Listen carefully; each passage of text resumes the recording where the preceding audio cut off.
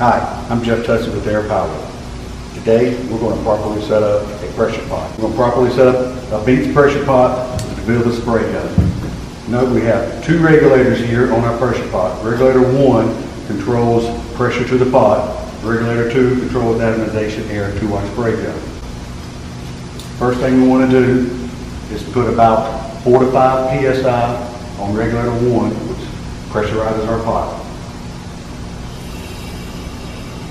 I want to test my fluid stream to that pressure, and that gives me that pressure is giving me about a 10 to 12 inch T stream. That T stream will be determined by your production rate. Higher production, you want more fluid rate.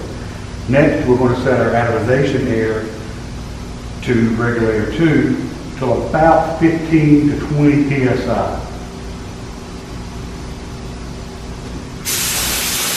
And what that's going to do is give me a fine spray pattern. And that's how you properly set up the pressure pot.